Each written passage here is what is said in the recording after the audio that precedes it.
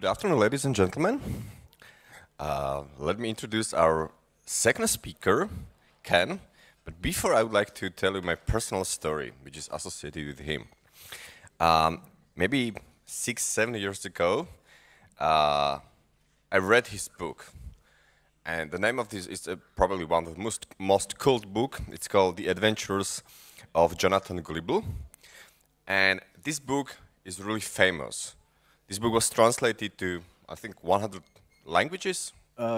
54 languages. Okay, fine. But it was translated, not so many, but it was definitely translated to Slovak language and also to Czech language.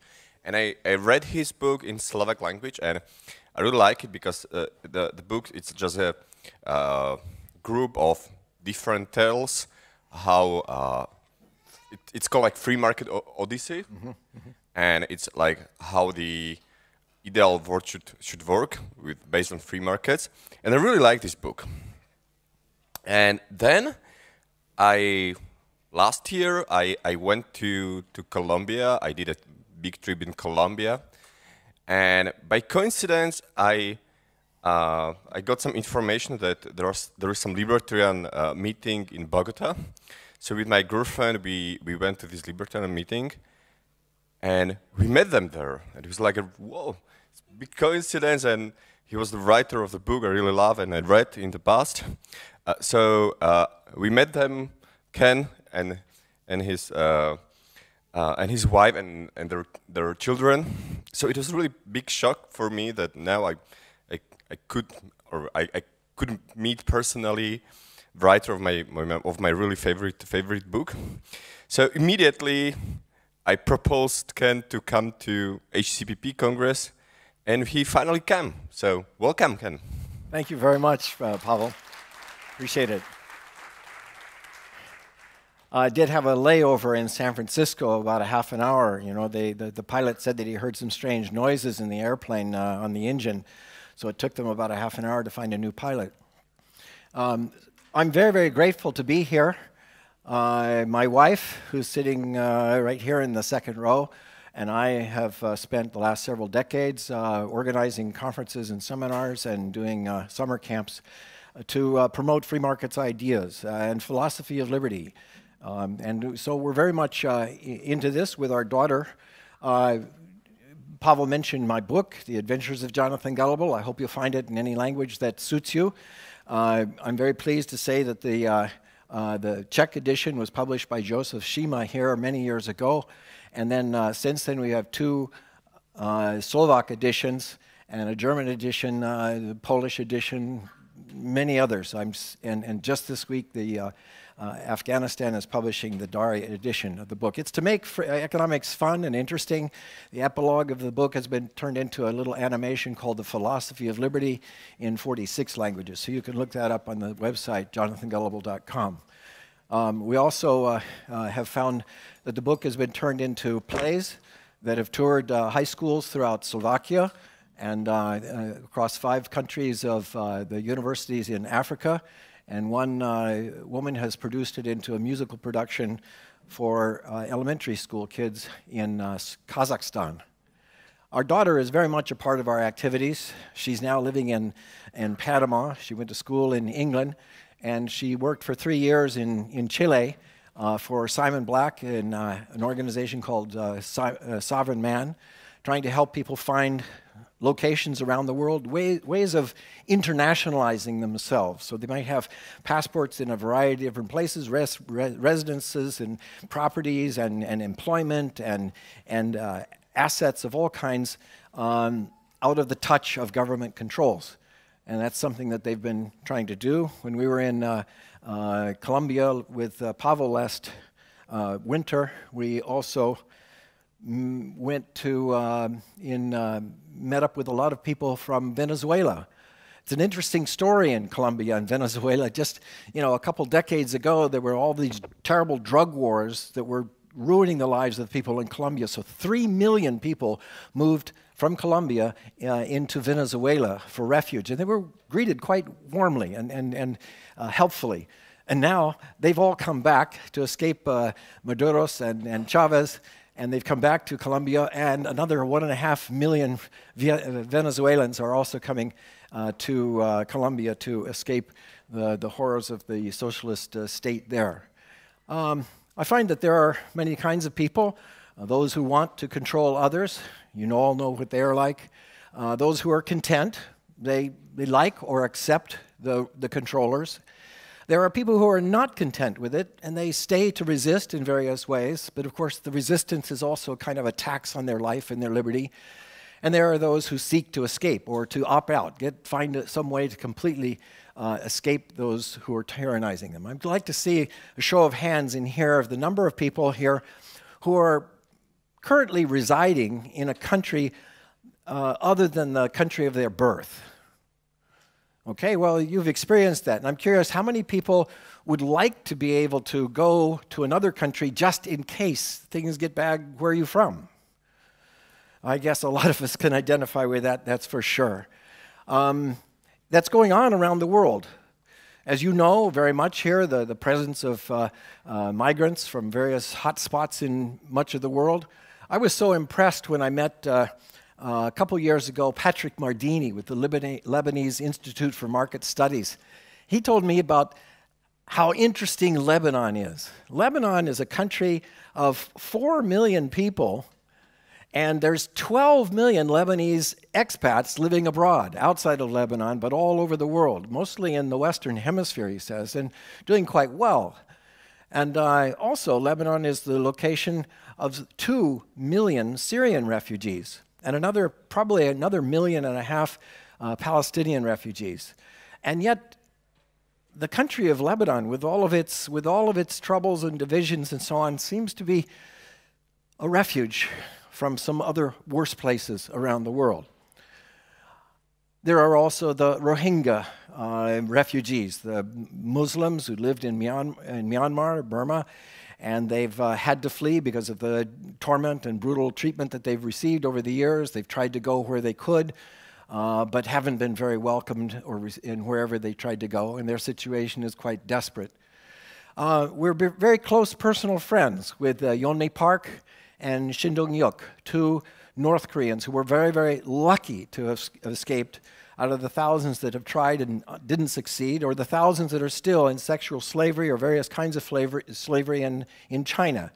Yeonmi Park even writes about it in her very fascinating book about how it was when she and her mother and her sister left and were 2 years in sexual slavery in China, because actually they knew that they were at their beck and call, because if they were returned to North Korea, which is what the official policy is in China, they could have been put to death or put to prison camps, and their lives would have been absolutely ruined. But they were fortunate. Yeonmi Park was fortunate to be able to escape to Mongolia, where we had a conference just this last summer. Liberty International Conference was hosting its world conference in Mongolia, and we would have had Park Jong-oh at the conference, but he received very serious threats that the North Korean government was interested in trying to kidnap him and take him back to North Korea. And I'm very, very pleased to see that he is going to be here, and I'll finally get to meet him here at your conference here in Prague. We're also in the United States. We have lots of people from all over the world who are interested in going to the United States, and I'm very, very pleased to have heard the presentation by Trayvon Keith, who just talked the previous hour about his experiences and travails. As you know, President Trump has announced that he wants to have a 2,000-mile wall built along the southern border between the United States and Mexico. It's going to be 9 meters high and 2 meters deep, costing at least $20 billion to try and keep people from finding that refuge across the border. And for years, people have faced lots of horror stories. For example, the cruise ship that was fined $3,000 per head for the people that they rescued at sea, which was required by international law of the ships and so on. But now many of them will look the other way because of the fines that they can be met with. This man, Walt Staten in Arizona, was trying to help the hundreds of people who just died out in the desert trying to get across the border. And he said, well, I know where some common pathways are. I think we'll put out bottles of water on these paths so they won't die of thirst and starvation and exposure. And for this, he was arrested and charged with the crime of littering. And his conviction, the sentence was 60 days of community service. And he said, well, I thought that's what I was doing. Other people are not so sure that these walls will have much effect. Penn and Teller, two comedians in the United States, decided to hire 9 immigrant refugees and say, well, let's build a wall to spec and see how long it takes to get to the other side. And he put them into 3 teams and offered a prize to see who could get over the wall first, either over, through, or under. And all 3 teams got to the other side in less than 3 minutes. Already the teams have been developing ways that are quite the match for these big walls as well. Movement of people around the planet is all part of our history and prehistory. It's the course of humankind. To move for opportunities, yes, but often fleeing tyranny, fleeing oppression, fleeing famine, and terrible, terrible times. And we do it not only for ourselves, but we do it for our families and for our existence.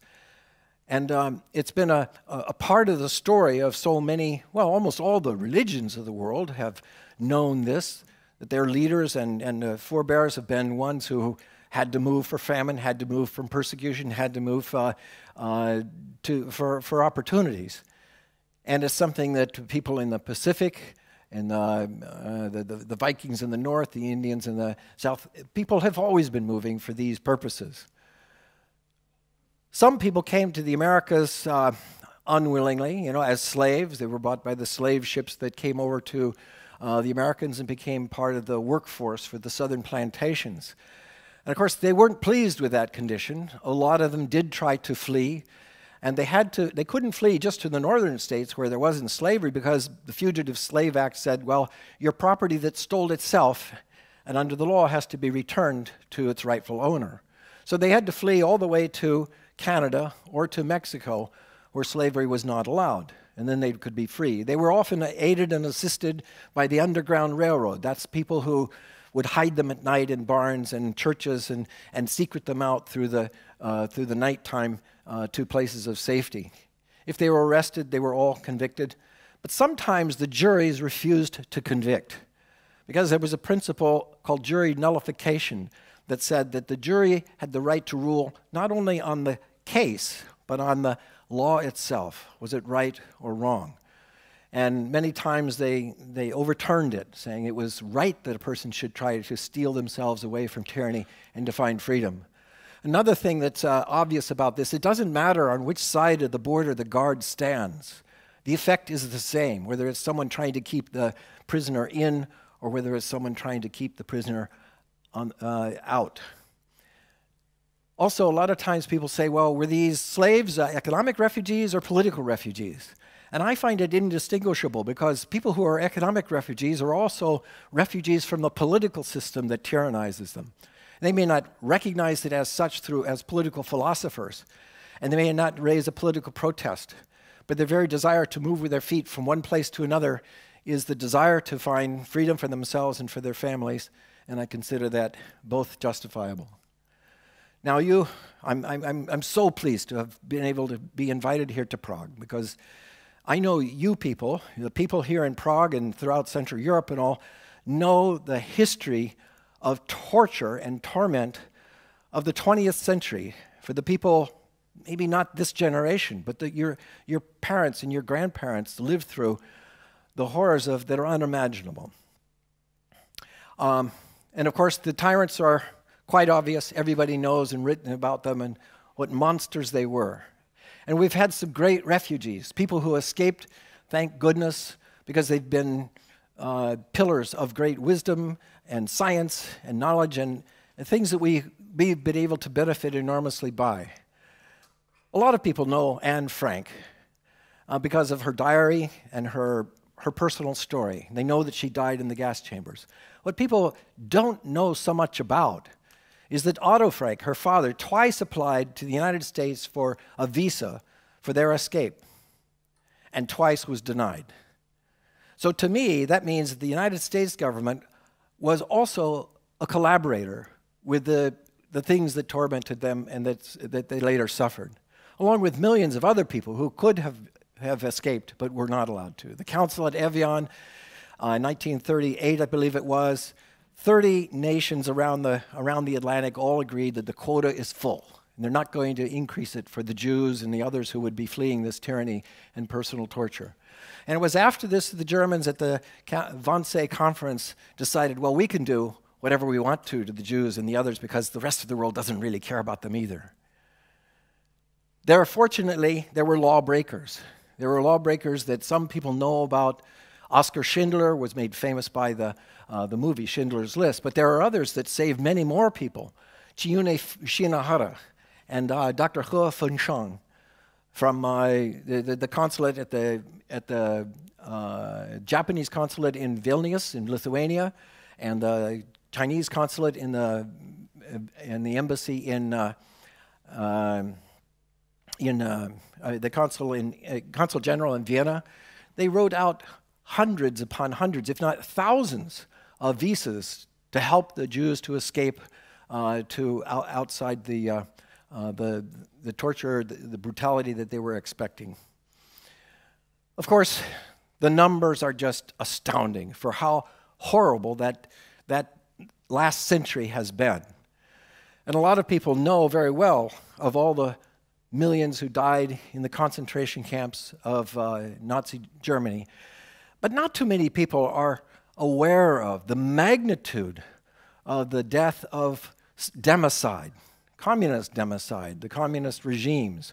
Rudy Rummel, a professor at the University of Hawaii, has documented as best he can the numbers of death of people by their own governments, not in international conflict, not from war to war, but their government's tyranny, taking their own tax money and using it to slaughter them or to starve them to death or torture them. The numbers are astounding, and here even topping America's ally in World War II after Stalin did much of his slaughter in Russia, the Soviet Union. Topping him was Mao Zedong. My wife will have some more to tell you about that story tomorrow. Fortunately, people have been able to escape those horrible, horrible times and wrote many stories about the horrors of pushing people back into the arms of tyrants at the end of the war, and of the wall that went up. You all know about that, and your ancestors know very well about Prague Spring and what a fantastic breath of fresh air that was before it was crushed by the Soviets. These were all, thank you very much, absolutely wonderful here. What people find, though, is that the scene are a lot of people they don't know, faces that are unfamiliar, perhaps threatening, and it's fearful. But what is not seen is what they can become, what they would be if they were allowed the freedom to move from a place of torture and torment to a place of freedom. The opposite of that fear, well, the fear is the one that says we fear the person that is unfamiliar to us. But courage says, well, we welcome the person that is unfamiliar. Fear is, well, we don't want the competition in our jobs. And courage says, well, we welcome the competition. Fear says we would deny them freedom, and courage says we welcome and champion freedom. Now, when you look at all this, you see a lot of the people who became famous and founded great companies and did great things, but suppose they weren't allowed to have fled their countries. What if they were all gone? Well, that is actually what happened. We do see the people that have made great achievements because they were allowed to come. But how many more giants of industry or science or literature could have come and could have made great achievements for all of us if they had been allowed to come but didn't? I leave two up here on this chart here. My wife, who is here from China, and she'll tell her story tomorrow. And my great-grandfather, he came from the Netherlands. And, of course, if they hadn't been allowed to come, it would have been a very different story for me. What drives immigration is often the policies that are voted upon by parties of all sorts, the Democrats and the Republicans in the United States and all the various political parties. People tend to support the things that their government does. And what governments do are horrendous for the people in other countries. The biggest form of welfare is the welfare to tyrants all around the world. This study here by the African Development Bank says that consider all the money that goes to Africa as overseas development assistance. 3 times that amount of money flees the country into the personal bank accounts of the rulers and the corrupt leaders of these countries. It's an enormous drain on those people, and also makes it those people don't have to even be sensitive at all to the plight of their populations, because they simply get this help from poor people in rich countries that goes to rich people in poor countries. And it's astounding the number of people. I mean, this is just the United States, but the people of Western European countries are not at all immune to the charges of assistance to some of the worst monsters in recent time. I like my particular story that I talked to my students about in class is about Mohammad Mossadegh. In 1951, he was championed as the man of the year because he brought democracy for the first time to the people of Iran. Wow, what a great champion and hero. 2 years later, Mohammad Mossadegh was overthrown by a coup called Operation Ajax, a coup by the Central Intelligence Agency to get him out of office and replace him with Shah Reza Pahlavi, who was essentially the puppet of the CIA. And then the British and the Americans split up the oil spoils. And this has been a history of corporate oil interests throughout much of this time. After finally the Ayatollah Khomeini and his Islamic fundamentalism overthrew the Shah, who had been in place for 26 years under U.S. auspices, finally overthrown. Then the United States sponsored this guy over here, as along with a lot of other people, a lot of other governments of Europe and Japan, sponsored Saddam Hussein in an 8-year-long war to try and overthrow the Ayatollah Khomeini and to bring back the control that had existed before in the oil fields. 1 million people died, if not more, in that terrible, terrible time. Another kind of welfare that the United States and Europe and Japan even more so impose a hardship on third world poor countries is corporate welfare in the form of protectionism and subsidies. For example, sugar. Most of the third world poor countries could produce sugar that could be sold to the richest countries of the world, but they're not allowed to. Tremendous quotas that tremendously limit the amount of sugar that's brought in just to the former colonies. Those countries could be selling their sugar to American consumers at 5 cents a pound. But Americans aren't allowed to buy that sugar from the rest of the world. They have to pay 20 cents a pound for American sugar, that produced in Hawaii. And then that's not even enough. The U.S. government even pays farmers to destroy their sugar to keep prices higher when they're not allowed in Central America, in throughout Latin America, in many parts of the world that could be producing sugar and not allowed to sell it. The European governments are even worse. Half of the European Union budget, as I understand, goes to the Common Agricultural Policy, which is a subsidy to supporting farmers in a very, very rich countries and denying the opportunity for many countries of the world to sell the things that they're most adept at, selling the agricultural products. And worse, then they take the surpluses of these first world countries in the United States, Europe, and Japan, and then they unload it like massive amounts of rice to Haiti, undermining and destroying the farms of Haitian farmers so that they can't even produce. They can't compete with all this free food from the United States or Europe or Japan. The Economist magazine says if the rich countries were to remove the subsidies to agriculture, poor countries would benefit by more than 3 times the amount of all overseas development assistance they receive each year. That's foreign aid. 3 times as much could go to them if they just simply allowed them to sell what they produce. Another horrible thing that's meted on the countries of these of third world countries is the drug war. This massive boost to the profits of the black market, the prohibition brings. I mean, we saw how prohibition brought the enormous profits to the organized crime and gangs in the United States when they had prohibition for alcohol. When they got rid of that, that opportunity dried up. It became legal. But this same sort of thing is going on with the drug war. Enormous profits are pouring into drug lords all throughout the third world countries, and it's wreaking havoc on those countries with violence and crime and ruining markets in so many of those countries, and yet the United States doesn't recognize that it's a party to the troubles that those bring out. And the first thing, when an American president goes down there and says, why don't you grow something else other than marijuana or opium or coca, the very first thing every president in those countries says is to us, well, why don't you let us sell the things that would be better alternatives? Why don't you let us sell the sugar or the flowers or the corn or the things like that we can produce better even? A lot of people say, well, they just come to rich countries for the welfare. Well, I mean, I've already talked about the biggest kinds of welfare, the welfare to tyrants, the welfare to drug lords, the welfare to corporate interests. But is it really the welfare that causes people to risk their lives at sea, risking the sharks, the exposure, the storms, where a third of them die going across the straits between Puerto Rico between Dominican Republic and Florida?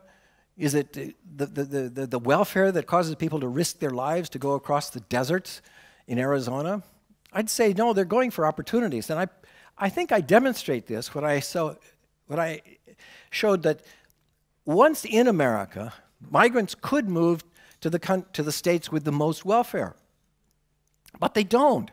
Overwhelmingly, the native population and the foreign-born population move to the states with the least welfare because there the taxes are lower and the opportunities for business and economic growth are much, much stronger. Plus, it isn't the immigrants that cause the welfare system. It's the citizens who vote for these parties that establish a welfare system. It is the politicians that hand it out. And then they blame the outsiders for the consequence of this. Frankly, it is the politicians and the people who vote for them that are responsible for these welfare systems. And on top of it, they put up barriers against people working. They put up barriers against people starting businesses. And that's a real tragedy. Stuart Anderson, Executive Director of the National Foundation for American Policy, says that immigrant entrepreneurs are the heroes of a market-based economy because they're driving innovation and job creation. They started 33% of the U.S. venture-backed public companies between 2006 and 12. Many of these companies, you're familiar with their names because of the prominence in society and what they've brought. The Wall Street Journal says immigrants founded 51% of U.S. billion-dollar startups. Adrian Furman says that the percentage of immigrants who start businesses as entrepreneurs is astounding when you consider the size of their numbers in the general population. He says that the first generation migrants start businesses at twice the rate of Native Americans and even the second generation immigrants. Half of the world's skilled migrants go to America and in 20 years created 25% of all American venture-backed companies. The sort of people who migrate have a different pattern of motivation, abilities, and adjustment. They are hungrier, more risk-taking, more hardy.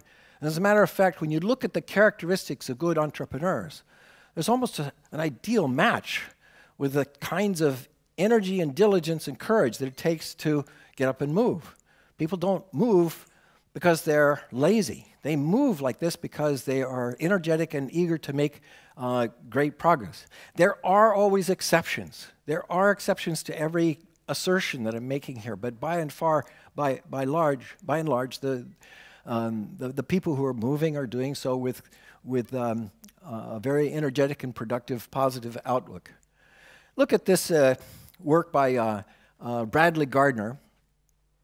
He looks at the whole European Union. One of the precepts of the European Union was that it should be an open market where people could move around to where they get greater productive use. They get paid more, and they get tremendous diversity of talents in it. And in all of the European Union, he says 13 million have migrated within the European Union. I mean, it was an effort to try and make the European Union something like the United States, this big market where people could move all around and go to where their talents are best used. In the United States, they had 40 million migrants from abroad. That was pretty beneficial. Could have been a lot more. For the world, 232 million internal migrants, or international migrants, people going across borders, as often indicated here. But China itself experienced 260 million internal migrants, just moving from provinces in the country of low productivity to the eastern provinces that were mostly free economic zones. He said that in that 30-year period of time, poverty declined by 753 million people because of internal migration, which accounted for about 20 to 30% of GDP growth. I highly recommend his book, by the way. Now, I'm really a fan of the Economic Freedom of the World Index produced by the Fraser Institute out of Canada. And they compiled this index, which shows that by these very basic criteria of fiscal policy, monetary policy, legal policy, trade policy, and regulatory policy, that they can rank the countries of the world by their degree of economic freedom. And you know, ever since they started producing this ranking, the country that ranked at the very top, and I hope that it always remains there, is Hong Kong. Hong Kong's been way at the top, even though China doesn't like to think of it as a separate country. And it's up there with Hong Kong, Singapore, New Zealand, but down at the bottom, Venezuela, Myanmar, Zimbabwe, they chronically rank down there at the bottom as well. The countries at the top have overwhelmingly the greatest amount of wealth per person. They grow faster, and the countries at the bottom often have slowing or negative economic growth. Look at what happened to those countries in 50 years, the countries of Latin America. They had a lot of resources, huge amount of land, lots of people. They should have been able to grow a lot. But in 50 years, from 1950 to 2000, maybe they grew maybe 3 or 4 times as much per capita, wealth per capita. But in the Asian tigers that were poorer than any of those countries, they had 20, 35, or 40 times the amount of wealth per capita just in 50 years. Life was unrecognizable for their generations of the children and the grandchildren later on. Hong Kong now has a wealth per capita greater than the United States and greater than all of their former colonial rulers, Britain and so on. They're doing extremely, extremely well, and I hope they continue to do so. Now, China does not rank very high on this Economic Freedom of the World Index. It's been moving up from a very low rank to here, but it's a big country. It's over 1 billion people, so if you break it out by provinces, and each province has more population than whole countries, then you find that some of these provinces are freer even than Hong Kong and Singapore, not by political freedom, but by economic freedom. The ability to produce wealth and goods and services without restraint and actually be able to keep it, it's extremely strong there. And that's what causes me to say that there's a 6th criteria that should be added to the Economic Freedom of the World Index, and that's migration. Because those provinces have been the engines of economic growth for China and could be the kind of engines of growth if you had free economic zones in other countries as well. Ortega and Perry conclude from their research by saying openness to knowledge, skills, and ideas from the rest of the world may be one of the most important engines of economic growth and technological advancement for a country. We show that openness to immigration is a strong predictor of its income per person and works much better for immigration than for trade even. It's what made it possible for a small fishing village in Shenzhen to turn into a huge metropolis, a city like Hong Kong today. In less time, Hong Kong itself was open to people and products, both. And it was that freedom that allowed them to grow and become the stars of today. What stopped all those Chinese from coming to America was the Chinese Exclusion Act, the first racial and immigration quota in the United States, based on purely racial fear and fear of labor competition. And the Chinese were excluded from coming to the United States. Thank goodness it was ended by the time my wife came. It treated products that we'd always accepted arbitrary quotas in how many bags of sugar somebody should be allowed to buy. But now, for the first time, some arbitrary determination by politicians determined how many laborers people could be allowed to buy. No longer were contract companies allowed to go and offer labor contracts to immigrants from China and Japan, bringing them to Hawaii, where I live now, and producing the big sugar plantations. None of that's allowed anymore. Nobody can offer that sort of opportunity. Every country in the world says we want as much oil as we can possibly get. And every country of the world says, well, we've got to limit the people. Well, frankly, I think that people are a lot more important than barrels of oil, but they're the ones that are rejected. If you had a barrel of oil that could reproduce itself, we would say that was wonderful. Wow, that's just a blessing. But if you have a person who can reproduce themselves and make more children, that's considered catastrophic. Julian Simon is my favorite economist because he talks about the extraordinary benefits that human beings are. They're not just mouths to feed, they're brains and hands and arms and legs. And they're able to produce greater and greater wealth with their numbers. They move to cities because that's where the great economies of scale, division of labor, specialization of labor, comparative advantage, all the advantages of crowds. That's why people move to cities. That's where the prosperity is. And interestingly, the people throughout the industrial world are actually having declining populations because their fertility rates are below the replacement rate. Most of the countries are in decline by population. The world's best birth control method is prosperity because people have fewer children when they have more and more prosperity. To governments, people are a problem. They every time try to shut them out.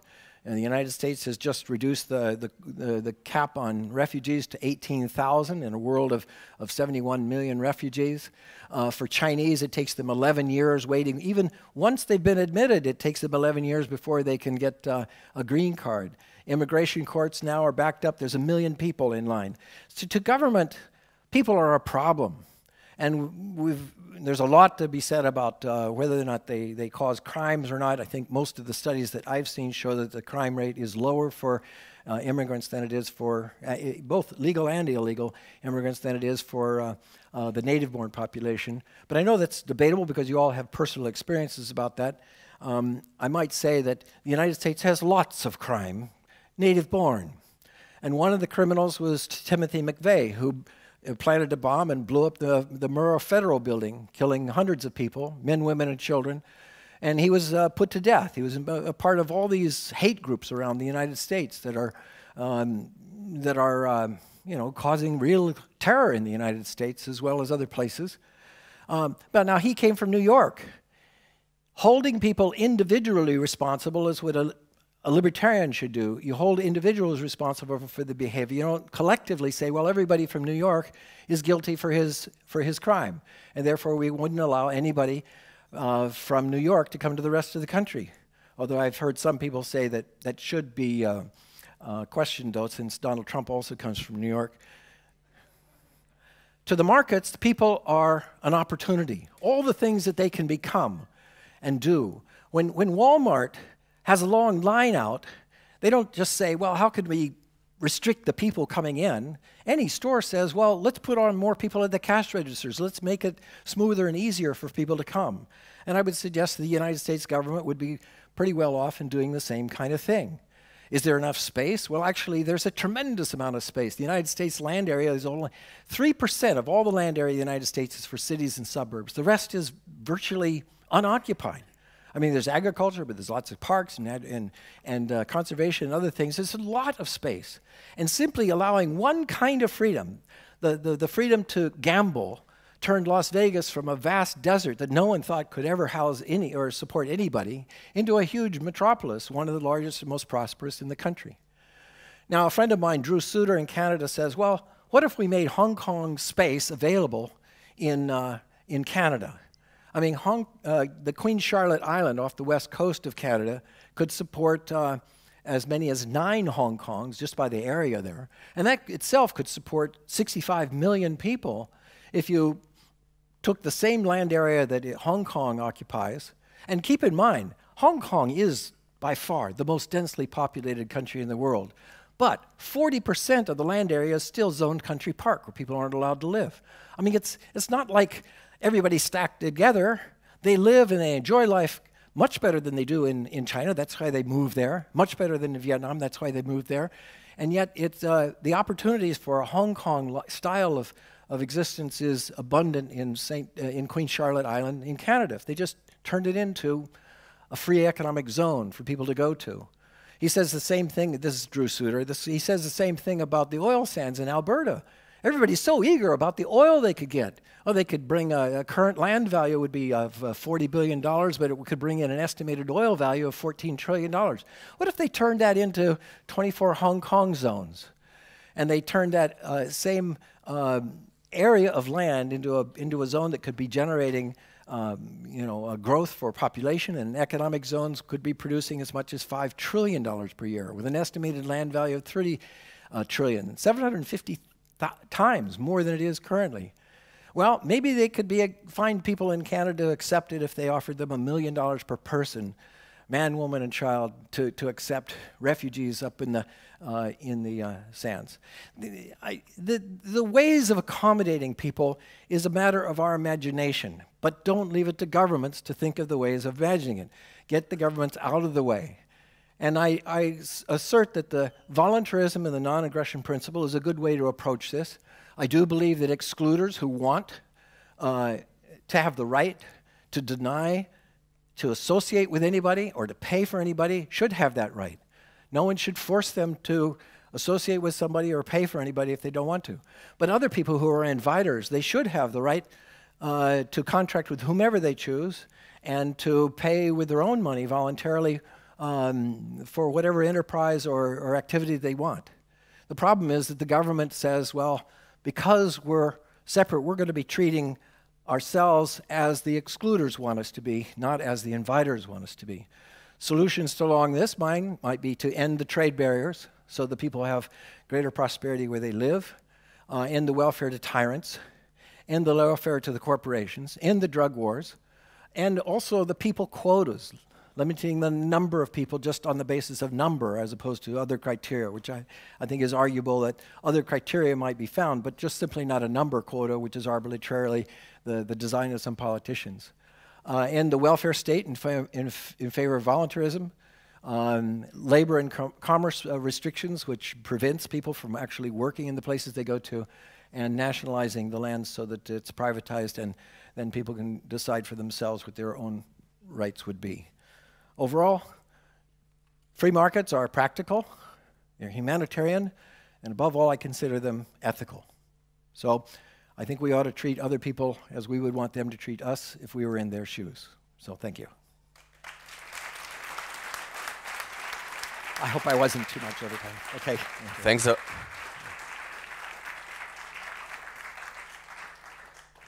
Thanks a lot for a beautiful presentation. Any question? We have maybe 1 or 2 questions. Yeah. Fascinating talk, and thank you very much for a fresh perspective. My question is a political viability, right? Where do you start? Right, Europe's going more restrictive, so is the States. The trade winds are blowing against this. Where do you start? Yeah, that's a very good point. And the reason I do this talk every chance I get an opportunity to is because it's the first is to start the change of minds. And I think there are a lot of people, their minds are made up and you're not going to persuade them. For the people who are, those are the excluders. For those who are inviters, I think you give them extra arguments and encouragement at what they're doing. But the vast number of people who are in between are just sort of undecided about it. And I'd say that a lot has to do, and politicians even respond to this, a lot has to do with what the people in between who haven't made up their mind think about it. Do they think of immigrants as terrible, fearful things that we need to keep away from us? Or do we think of them as potential friends and benefits to our society and to us personally? Frankly, I think it comes down to whether or not people are motivated by their fears or by their courage. And so it's a matter of, I don't want to stand up in front of a group of people that may be potentially hostile to this idea of opening migration to a lot more people to save lives. But whenever I think of the courage that it takes for somebody to cross those mountains, the deserts, the seas, something that I wish I had the courage to do myself. I don't know, it's not been tested. Would I have the courage to risk my life for myself or my family in the same way that thousands of migrants are doing all the time? And I don't know. I just don't know if I would do it. But I do feel that I have at least enough courage to speak out on their behalf to try and persuade people that in these countries that hold their lives in their hands, that we can make a difference, we should be influencing our politicians, and the worst thing that we do is just to remain silent, because then the bad guys win. But that's true of everything. And if we could become more vocal and more push back, and it doesn't have to be as extreme as I'm suggesting, it could be a little bit more sympathetic, and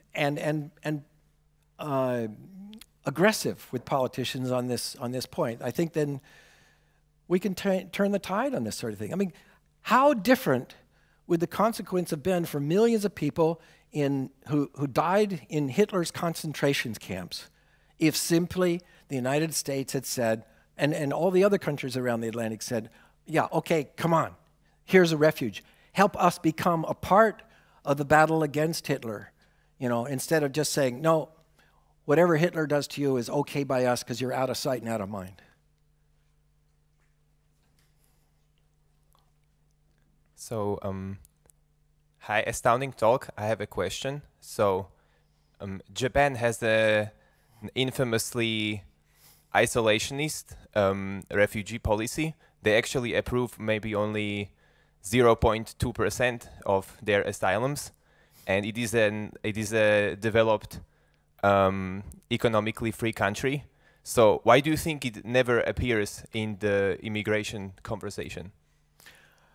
That's a good point. And I lived in Japan for 2 years, and I found them to be extremely gracious to me as a gaijin, as a Westerner coming there to teach English and teach economics.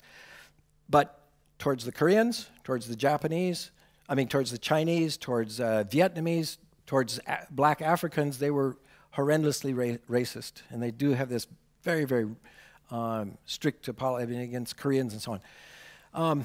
But they're finding their population is really top-heavy now by age. They've had so few births, and soon they're going to feel that they're in this big pressure to support this enormous social security system for the elderly. And I think they're going to be pressured into opening their borders more, just for economic reasons, if not for... And they'll treat newcomers badly.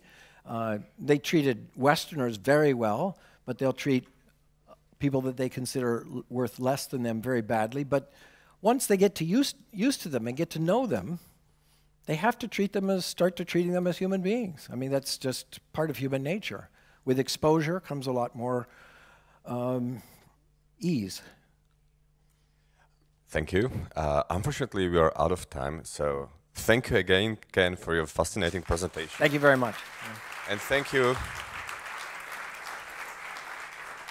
for being here and your questions.